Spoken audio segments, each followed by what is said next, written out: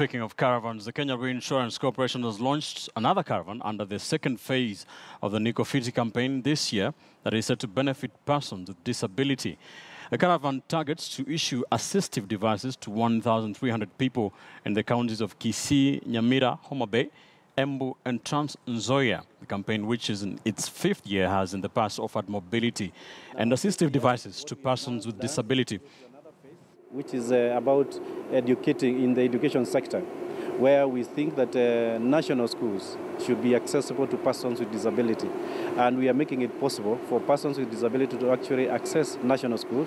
I urge all of us as persons living with disabilities to ensure we don't take this just for granted. It is something that can lift our own lives to greater and make us more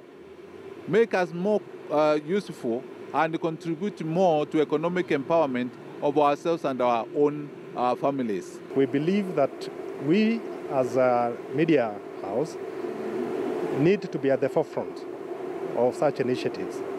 And we believe that this is the only way we can sensitize Kenyans, educate them, and also end the stigma that is associated with disability.